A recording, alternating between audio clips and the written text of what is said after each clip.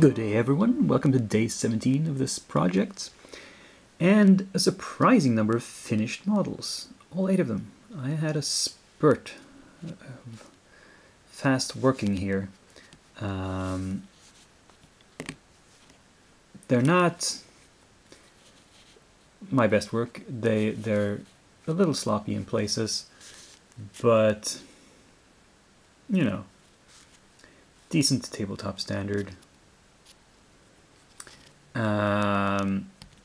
I was a little concerned about the rogues because it turns out I painted them with brown hair, tan skin, and a lot of brown leather. It's a bit samey. I mean, realistically, a thief would want to not stand out, wouldn't want bright colors. They'd want to blend into the shadows. But for gaming purposes, maybe I should have given them some splashes of color. I don't know.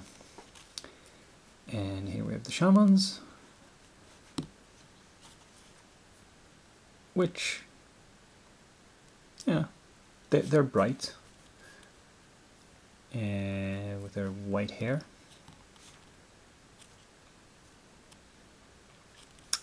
Yeah.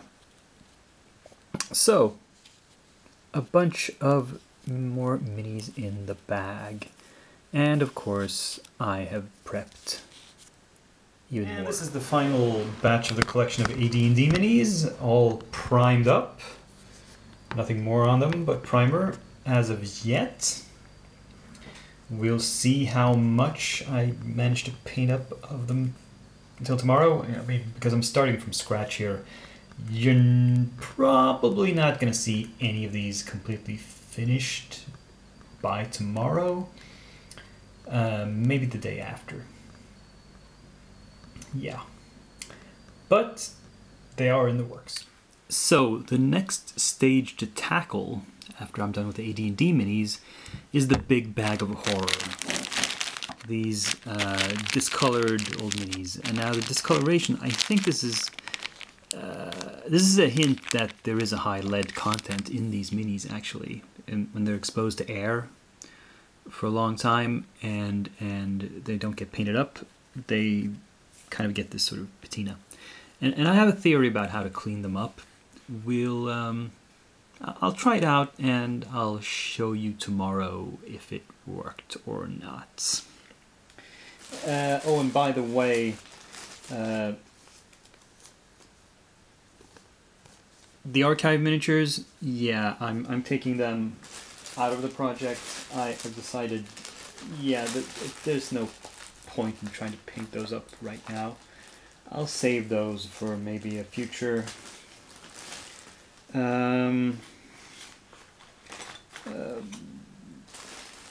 project. Yeah. There's so much of this stuff that there won't be time to get to that and give it the time it deserves this summer. Also, I've discovered yet another archaeological find that I'm not going to get to during this project either. I'll save it for maybe the Christmas break or something. But so now my focus now is to try to get all of these old RuneQuest minis done. In priority 1, all of these guys, and secondary objective, the ones that are still in blister packs. So let's go on to the question of the day, which comes down to, do I have any advice for people who might want to take some sort of painting challenge in the future? And I would simply say, don't worry so much about the rules. Don't get hung up on bureaucracy, the sort of wording of what you're supposed to do, and don't compare yourself to others. Set a challenge, set a project that is a challenge for you, that will stretch your limits a little bit. Not too much, not to the breaking point, but just enough so that you can grow. That's how you learn new things.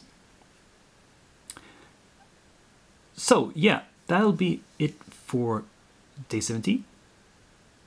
See you tomorrow.